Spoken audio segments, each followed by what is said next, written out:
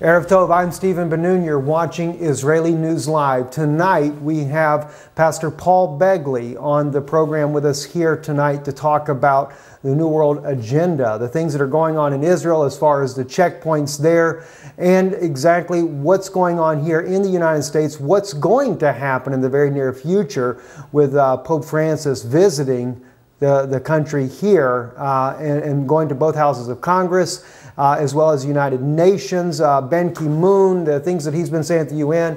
And we've asked Brother Paul to come on tonight because Brother Paul and Sister Heidi have been getting around on the Capitol here recently and have got some interesting information they'd like to share as well. So, Brother Paul Begley, it's a privilege to have you with us here on Israeli News Live. It's an honor and a privilege, and I appreciate the invite, Stephen. As always, you do a wonderful job keeping us up to speed on what's really happening on the inside there in Israel. So it's an honor to be here. Amen. Thank you. Brother Paul, I know that you have been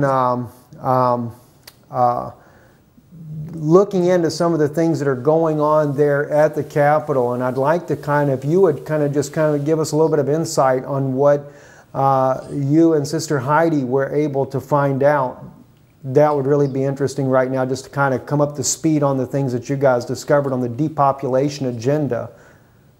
Yes, we were actually in Louisville, Kentucky. We just got home this afternoon at a National Menson Convention. Now, there's about 11,000 Mensons from around the world. Now, they are, of course, the top 2% IQ in the world, of which my wife is is a Menson. So that's how we got on the inside. She is actually a Menson. So while there, I think she took in 8 or 9 sessions, but I did set in on 3. And one was the depopulation agenda of the New World Order. They're, without question, they don't even make any bones about it. They're not even shy about saying it. The earth is too overpopulated, in their opinion. It needs to be cut down drastically within 50 years. They really want to cut it down a couple billion people if it's possible by the year 2050, which is crazy. That's 35 years. I don't know how you do that. Okay? Now, the way they want to go about it is through a lot of different... well, first of all, they want everyone to stop eating meat. Period. So that should make you happy, Stephen. But it doesn't come up for me on the 4th of July barbecue. But they want the entire population to stop eating meat and stop drinking milk and eat. They say we need to go back to the bottom of the food chain. Their very words were this: it's time to eat grub worms. They are highly going to push people to eat those big fat grub worms. And because there's protein in them, I'm not joking. This is going to be a major push. You're going to see, the Bible talks about they will forbid, they will command to abstain from meats. This is the agenda of the New World Order. They're going to start saying pretty soon that the turkeys and the chicken are too dangerous to eat because of bird flu. You're going to start seeing them peeling those away, and then the beef is next. They are going to do it. Within 5 years, there's going to be a heavy push to end eating meat. The other one is this: all petroleum products will come to an end. They will cease. There will be no plastics, no fossil fuels, no oil drilling. It is coming to an end. They want to cut the total oil consumption down by the year 2050, and they want to eliminate it by the year 2099, never use another drop of oil. Wow. So those are 2 major agendas. The reason they want to quit eating the meat, they're going to tell you, is to make everybody healthy, and it's too dangerous. But the truth is, they want to contain people. They don't want you to drive very far. They want everybody to go to electric cars, solar panels, and basically keep people contained. They don't want all this global travel. And they're also going to do some manipulation in the weather patterns. I'm just giving you a little bit of it. I mean, I heard so much. Right. These are actual agendas that were discussed in places like Bilderberg and Bohemian Grove and some of your secret societies. They're already marching with it. So there is a depopulation. Sterilization is one thing they want to do, especially in Africa and parts of Asia. They want to do a sterilization program to be part of how to drive the population down. If there's wars, they say don't worry about wars. That's another way that people will die off. We don't have to worry about them. And also the quality of life. Don't push to keep people alive. Let nature take its course. So that's a nice way of saying euthanasia. Okay, in a soft way, let people die. So this is, you're going to see this complete change in the atmosphere, the driving forces of the world. That is unreal, Brother Paul. And one thing that you mentioned that right there. I have with me here just some notes here, and this was from the interview I did with Kellen Davison last night. It was formerly called David Star Magazine, but they changed it to I forget, Mayin Magazine, I think, but I forget the name for sure now. But he's the one that's doing the event in Jerusalem, and he was quoting some of the things that was in the encyclical. He read the 190-page document, and seeing you're talking about the depopulation agenda there, I want to just read a couple of things here, Brother Paul, and get your thoughts on this. He said that the world needs to have an enforceable international agreements are urgently needed. He said since local authorities are not always capable of intervention, he went on to say that global regulatory norms are needed to impose obligations and to prevent unacceptable actions. For example, when powerful companies dump unacceptable contaminated waste or pollution. He also said, let us also mention a system of governance of the oceans and international regional conventions that do exist, but the fragmentation in the lack of the strict regulation control is I forget the word he used on that right there, but he goes on to say it undermines these efforts, and then he said what is needed in effect is an agreement on systems of government for the whole world to rate a so-called global constraints there. Now, what gets me is everything he's talking about in here. Pope Francis's encyclical is bringing about a one world order. He goes in also to the depopulation agenda as well in this encyclical that he put out. But another thing that he brought out too, Brother Paul, and where I'm kind of going with all this, with the depopulation agenda, with the little wording in there that he's using in his encyclical that shows a one world government and a one world system, is the fact of we know this is what the biblical scripture is showing us that will happen in the last days. There's going to be a one world order. It doesn't say it like that, but we know that we're coming to that type of a system. But he comes back and he talks about a global economic system, and this is what he said here. This was really interesting. He said, as Benedict has affirmed, in the continuity with the social teaching of the Church to manage the global economy, to revive the economies hit by the crisis, to avoid any deterioration of the present crisis and the greater imbalances that will result, to bring about integral and timely disarmament, food security and peace, to guarantee the protection of the environment and to regulate migration. He went on to say also, there is an urgent need of a true world political authority, as my blessed authority, John the 23rd, indicated some years ago. And that's referring back into the 60s. And that's the Pope that actually went to Israel for the very first time. Now, they've also stated, this is what Benedict had stated a little while back, that there should be a one world economic powerhouse, and it said they wanted to actually run that themselves. And they're the only ones, Brother Paul, that I can see has the ability to bail the system out, but they're trying to say that if they don't do something soon, it's not going to happen. But did you notice the disarmament? Yeah, I mean, this is unbelievable. What you're saying is exactly what they want to do. The only ones that could really bail out, like, for instance, Greece is getting ready to tumble into oblivion. would be the Vatican. The Vatican has the money. I think that what's going to happen with Greece is they're going to let them fall, and then somebody will rescue them with some type of a new bailout plan, and it may be the Vatican, because Cyprus went and met with Pope Francis about a supposedly Middle East peace plan.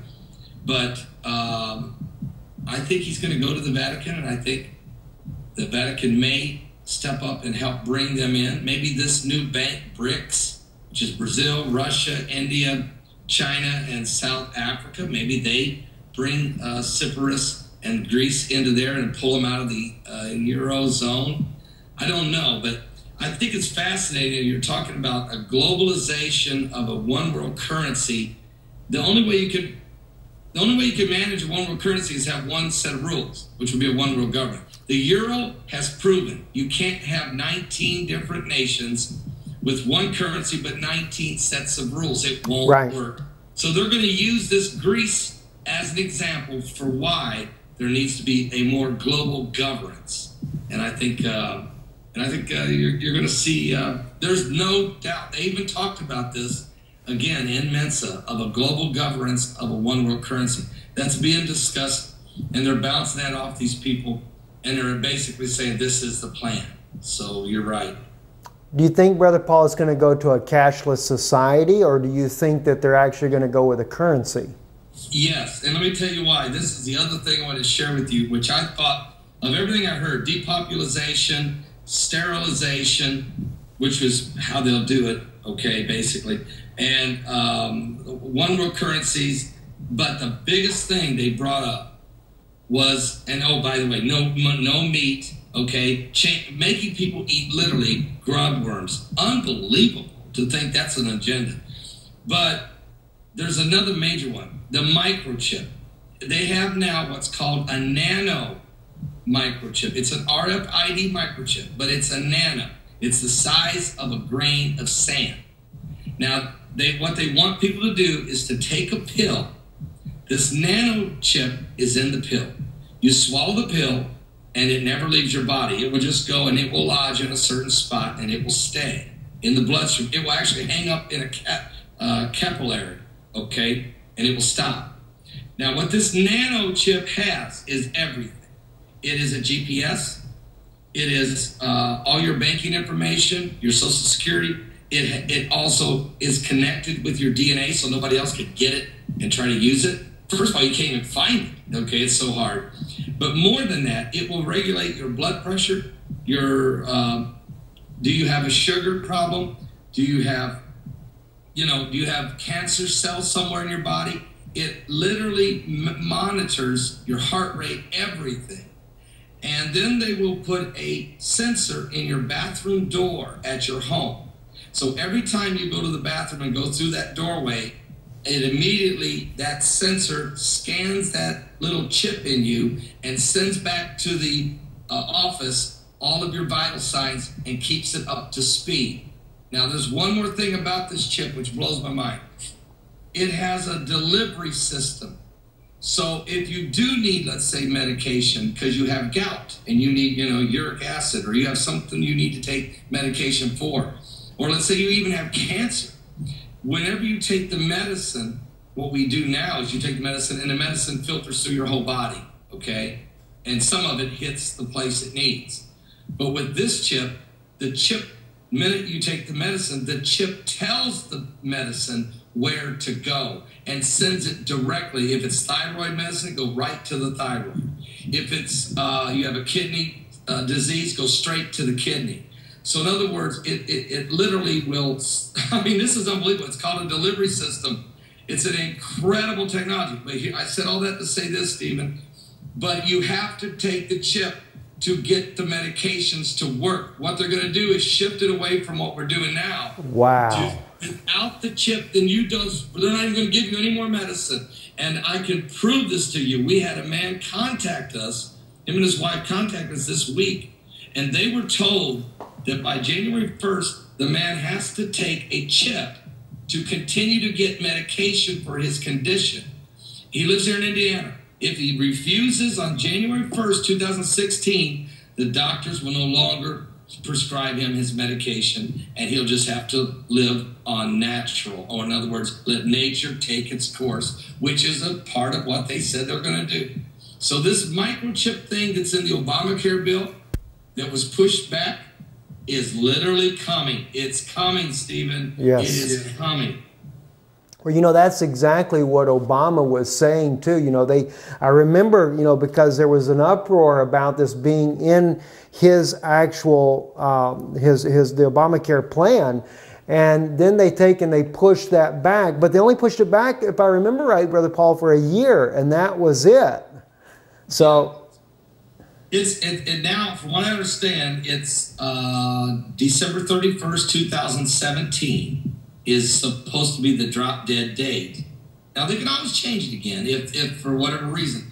They wanted to put these chips in everybody in 2013, but they couldn't get that delivery system to work. See, how they're going to sell it is that it's a spectacular delivery system. It is really a tremendous, if you think about it, it's a tremendous technological breakthrough for medicine. But they're going to say, to get it, you have to go along with this chip, and that chip does more than just deliver the medication to the right cells in your body. I mean, this thing monitors you, and you got to have it, and they're going to play everything in it. It's going to be a GPS. It's going to be, you know, it can be used for the mark of the beast. It's an identification registry. It can be used if the mark of the beast comes. It can definitely be used for it. And it's so perfect. There's no way to steal somebody's identity. Identity theft will end if you take this, because it's tied to your DNA. It don't work.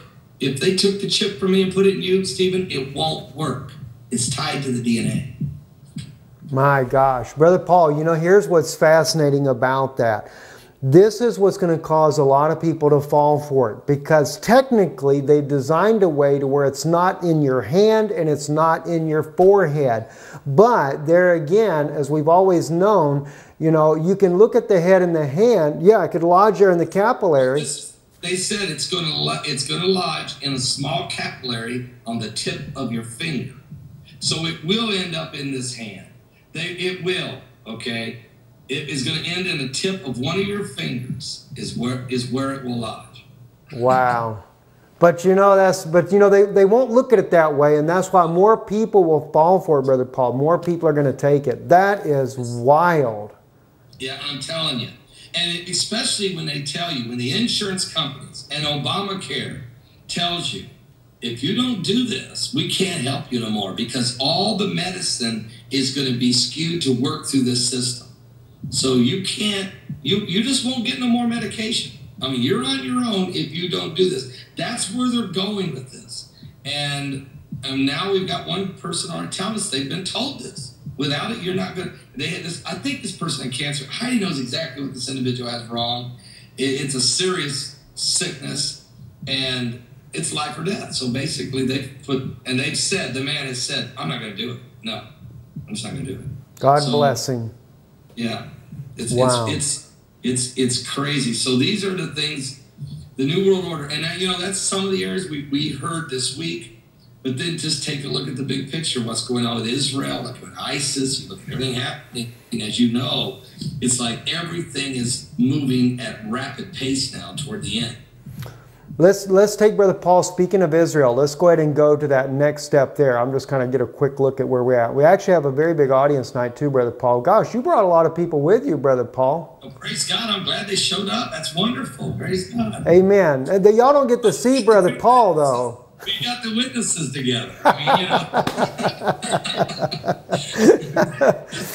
know. Yeah, for those of you that are listening there, I did tell Brother Paul, I sent him a little joke today on Facebook, and I said, would you like me to rename the title of the video to The Two Witnesses Reunite? No,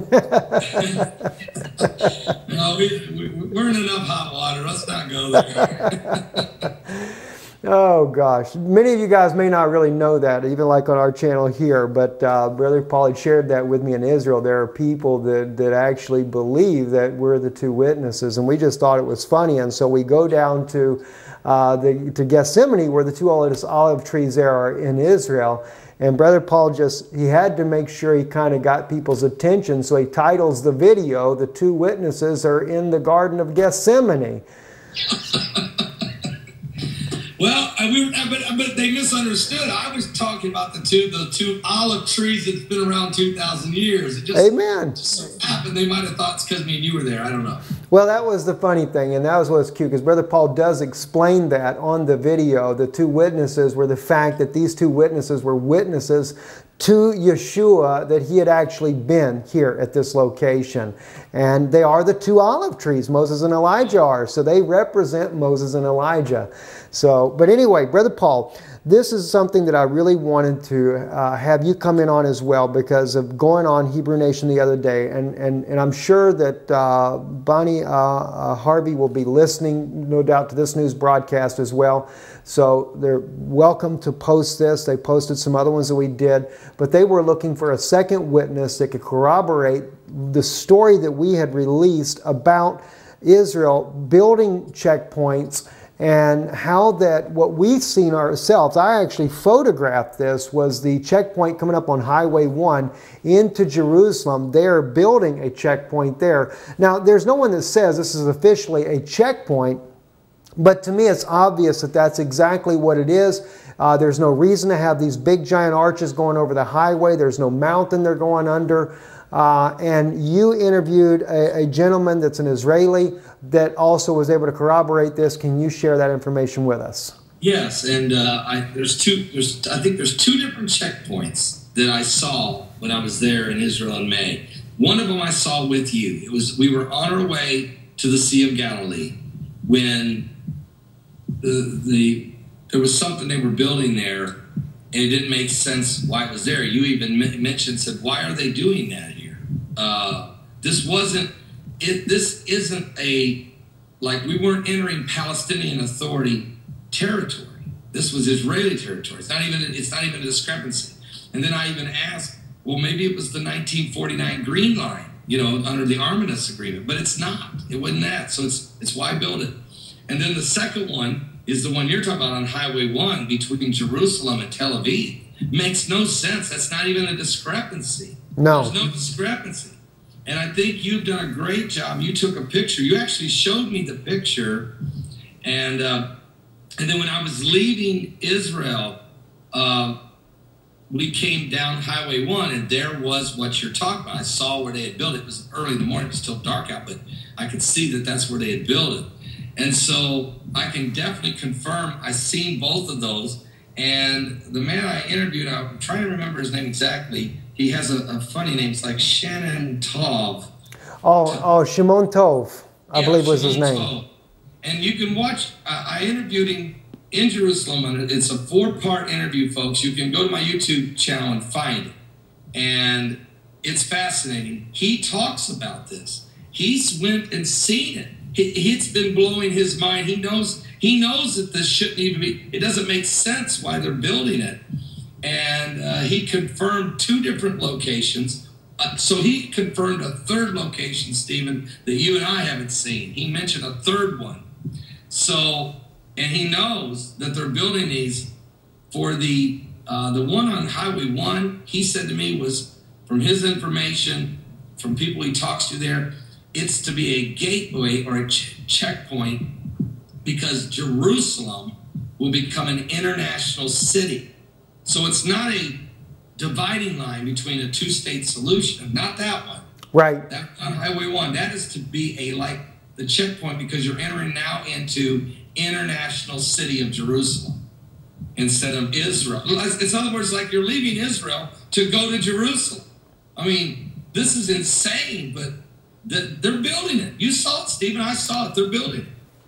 Yes, and I don't know, Brother Paul, if you saw this or not. Well, I know you listened to some of the news broadcasts lately, but Giulio Miotti, who is does the op-eds on Israel National News, he just came out with an article and writes about the Jews, that the Vatican is taking away the Temple Mount from the Jews. Now, in his article, he goes back to the year 2000 with an agreement with the Vatican and Israel, and shows in there how that they're trying to internationalize the city of Jerusalem, which you can actually take that back to 1993, 1994 with Shimon Peres. And when they were making the Oslo Accords, they were actually doing a secret deal then with Rome to internationalize Jerusalem, because the Vatican wants to get control of the holy sites there, and they're only using the Palestinian people, and that's the shame. The Palestinian people really are just a what would you call it, a guinea pig or a pawn in this whole game here. And it's sad, Brother Paul, that they're doing this to them, but they're using them. And the whole point, though, Perez said that he wanted to be able to internationalize Jerusalem for the Vatican, give it to the Vatican, and then the United Nations troops would be there to guard it. And Guglio puts in his article that this will bring back what it was like before '67, that the city will be divided, there'll be barbed wire, there'll be snipers in the building, and that this will open the door for the Jews to be evicted from Jerusalem.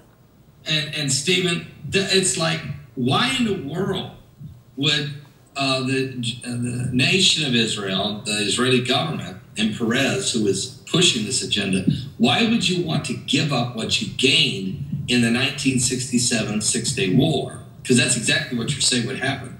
And I just saw this week that there was flyers in East Jerusalem by ISIS, and this was Walid Shubat wrote this story, and I saw the actual flyers he posted, that were calling for the murdering of Christians, Arab Christians in East Jerusalem. I mean, they're planning this. At least that's what the flyers are saying. So you're right when you just talk about snipers in the building. You know, the Vatican is wanting to have control of certain holy sites because they want to just decide what type of masses or services or different types of festivities they want to do. And a lot of it goes against Jewish tradition and or even against Scripture. It's, you know, as you brought out great this week in Obadiah. But this is crazy why Perez would push this is just insane to me. It's going backwards. It's going to be giving up everything that Israel gained in the Six-Day War. Am I right? That's exactly right, Brother Paul. And I'm going to go, I'll bring in the scripture on this again. Those that may be listening, especially on live stream, we're almost at 200 on live stream now. But I just want to share this with the people that are listening. And because to me, this is, even as Bonnie put it when we were on Hebrew Nation, she said this is the most breaking world news happening now about these checkpoints and internationalizing Jerusalem, and the world is not picking up on it. And mainstream news sources are not carrying it like they should be. And but here's one of the issues where the Vatican was wanting to get all the holy sites. They took Mount Zion, and I said, Brother Paul, back even all along, had Rome only done a communion service in the upper room, I couldn't argue that there, okay? Although I differ with Catholicism as far as their faith. You know, it is a Christian site. Had they just done it there, I could have kept my mouth shut on that there. You know, but what was the major problem was when the following week they throw the Jews out of the tomb of David and they do a mass inside of the tomb of David, and this was the wrong part. Yeah, and you know, I'm with you. If the only thing was done was that the Pope and a few of the cardinals and his group held a communion service in the upper room where Christ once had the Last Supper, I'm with you. You know, that it's a Christian, it's a communion. All right, you know, I don't think that's a problem. But why go down into the tomb of David? Why go down there where you and I were there? And I mean, there's Jewish rabbis in there. They're praying. They're wailing. There's deep respect. You can't even, as me as a Gentile, I have to wear the, you know, the kippah, and show the respect of the culture there. And I have no problem doing that. I think it's just right to do. But why in the world would you want to go down there and hold another mass? I mean, to me, that's a disrespect to King David's tomb, to the nation of Israel, to the city of Jerusalem. It was a spiritual significant shift that I don't think need to be done. It's disrespectful. Yes. And Brother Paul, I can tell you why they did it. The reason it was done was because Prime Minister Netanyahu, back when Pope Benedict was the Pope then, gave an official seat to the Pope of Rome at the tomb of David. And so the reason why they went there was to show their authority that they were the King of Israel. And that was to show that they had taken Mount Zion. Now, so let's take a look here. The scripture here that we saw that was fulfilled is, now this is on Mount Zion, and then we'll come back one more before because I don't want to keep you too long either, Brother Paul. No, you've got another engagement. Okay, we got about 15 minutes here. So, but then we're going to go into Micah and look at Micah, because Micah is the fulfillment of what's about to take place. So let's take a look at this. And this is in Obadiah chapter 1, the only chapter there is, verse 16. And I'm not sure how it reads in King James, but it says here, Ki ka'asha shotetem, which would be like, because you drank Alcha Kodashe, you have drank on my holy mountain. And then the second verse says, Ishatu kol hagoim tamid, which means and all nations will drink continually. Now, the fascinating point here, Brother Paul, is that the shutetem is in the plural masculine in Hebrew, which tells me, as a Jewish person reading this, it's not like English where you would just say, okay, because you drank, and you just think you could be one person. But in Hebrew, it means that there's more than one person, but it's specifically men only at this particular communion service, okay, that are going to drink the wine. Now, here's what gets interesting then, though. The second sentence there, Ishatu is in the gender inclusive, which means male and women are going to partake of this drinking, because now it says in the nations or the Gentiles, and all the Gentiles shall continually drink. So then Rome reports, I found the video on their own footage, and they were very clear on there that you're not to dare use their footage either without consent. But they posted in there the full video footage of the communion service, and the news guy that was reporting for the Vatican stated that when the Pope Francis came, that only he, his delegation, and the priest that were there present were allowed to participate in the communion, which was a male-only service. And then the following week, when they come and they throw the Jews out of the tomb, they had both men and women, Brother Paul. Wow, it's exactly as it says in Obadiah. And the King James says this, it does say, Stephen, for as ye have drunk upon my holy mountain, that's referring to Mount Zion. Yes. So shall also the heathen drink continually, just like you said, yea, they shall drink and they shall swallow down, and they shall be as though they had not been. So it's a definite assuming authority is your point. And they did both. They did the first communion up in the upper room, which, like you and I both said, that would have been fine. You know, I can understand that would have been fine.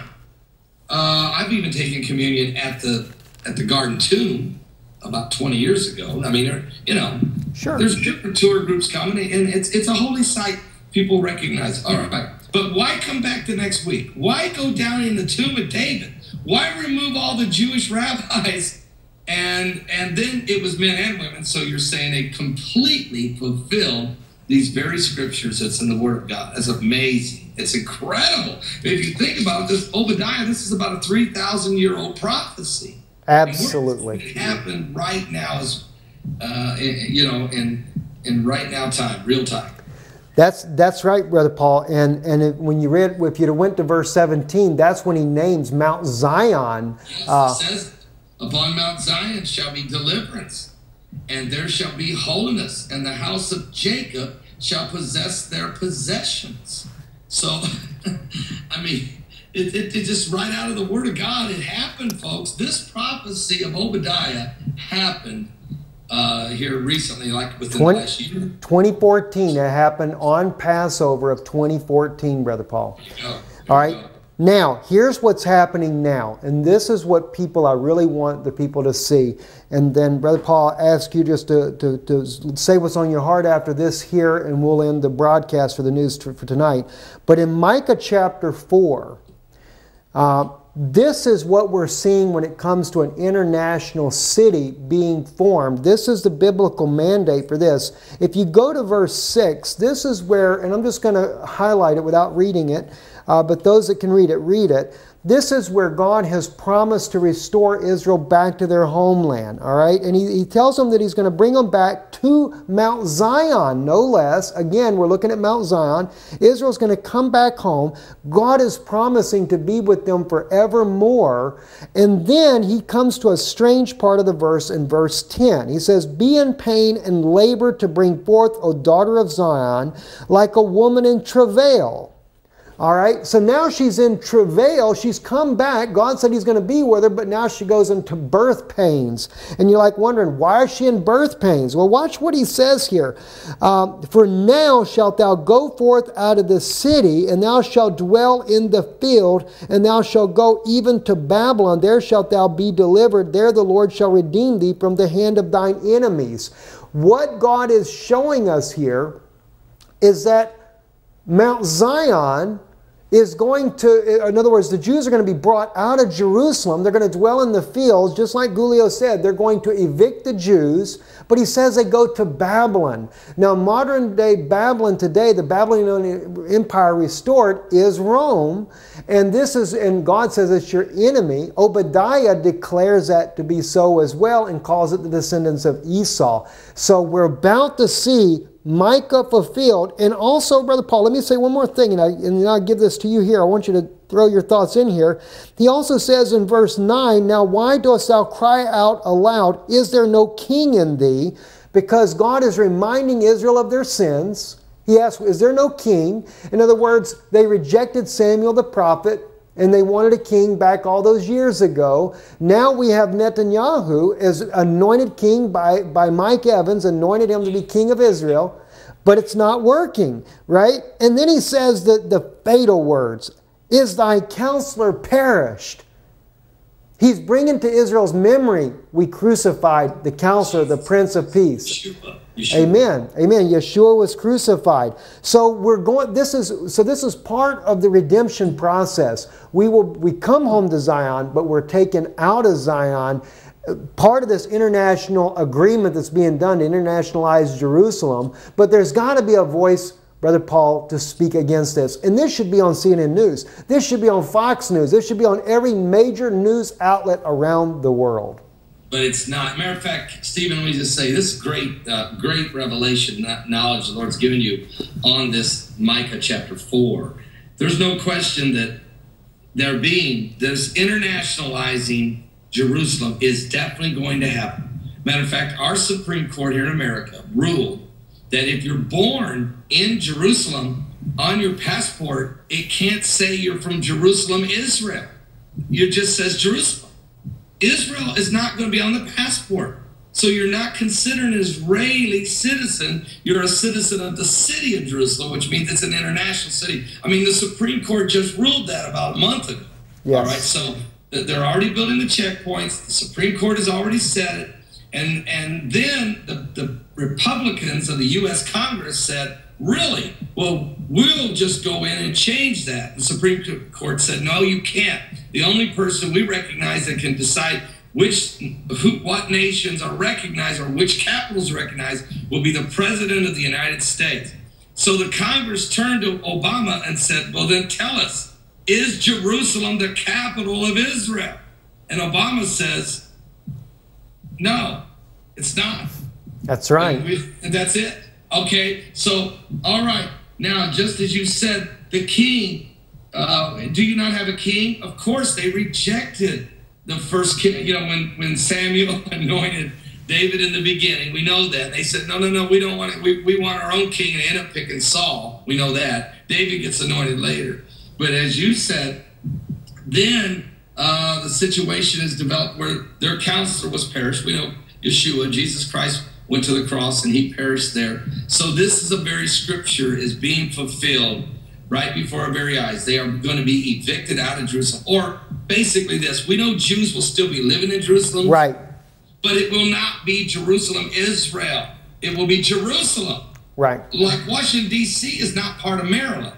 It's Washington, D.C. Okay? And even Washington, D.C. is not an international city. It's just a national city. But Jerusalem, they're going to make it an international city.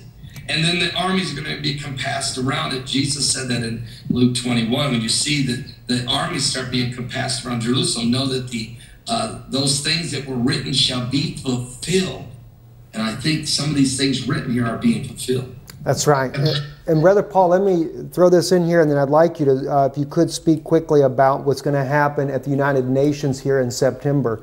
But as you said there, I mean, we're seeing the scripture fulfilled. We see these things coming to pass. I mean, it is the most pertinent news of today. When it says that they're going to be evicted from Jerusalem, I think what we're looking at on this here is going to be like Judea and Samaria or West Jerusalem. And then the Jews that choose to stay are going to be the ones that are in the other parts of Jerusalem, but they're going to come under a totally new law. It's going to be like Vatican City, believe it or not. It's going to be just like Vatican City, a nation within a nation.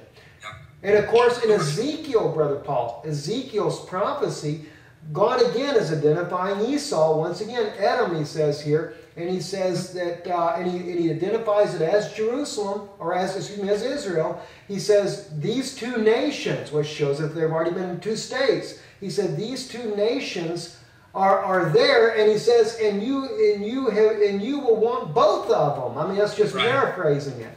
Right. But Ezekiel, in the womb of was 2 days. Said in your womb. Why am I struggling? With this pregnancy? Yes. The Lord says, well, because in your womb are 2 nations and 2 manner of people. All right, and that's it. That was a precursor to what we're actually going to witness in Jerusalem itself. And it's already happening, but it's going to be recognized by the world. It will be. I would not be shocked if in September, first of all, I would not be shocked if they don't mandate a 2-state solution this September. Okay? Amen. I will not be shocked. If they don't go that far, they will at least internationalize Jerusalem. They're going to do one of the two, if not both. I mean, it's coming too quickly. Things are happening. The Pope is showing up here to see the president in the White House, then to address Congress. You know he's bringing a message of a 2-state solution. He's already recognized a Palestinian state. It's arrogancy now. But it's prophecy as well. It is coming together.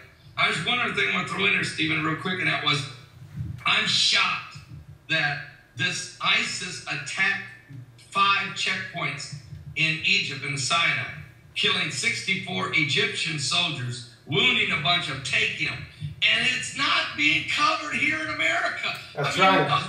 It's insane. And even Egypt's President El-Sisi says to Netanyahu, we may have to have you come and beat ISIS up in Gaza, because if we do it, in other words, all hell may break loose. It may just turn into a major war in the Sinai. So we may have to have you do it.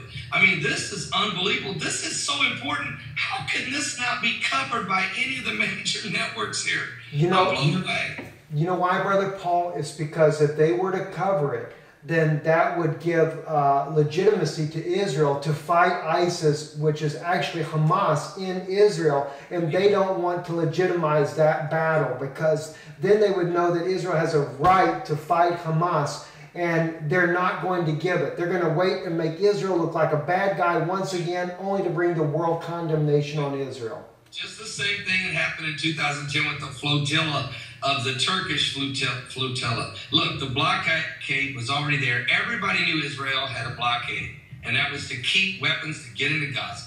When Turkey brought that flotilla and broke through, and Israel had to jump in that boat, and yes, 9 people died, and it's unfortunate. But Israel was the one blamed. The truth is, what is Turkey doing going through a blockade? It's the same situation here. ISIS is calling for the destruction of Jerusalem, and now they're attacking Egypt on the Israeli border, and the American media ignores it, because, to your point, because if they covered it and then Israel smacks them, it'll be justified. By not talking about it, they can blame Israel for being preemptive or being the aggressor. Amen. Signal on just now. Well, we did it pretty good anyway.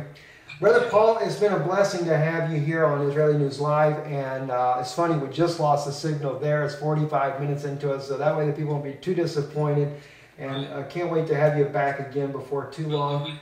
And my show too.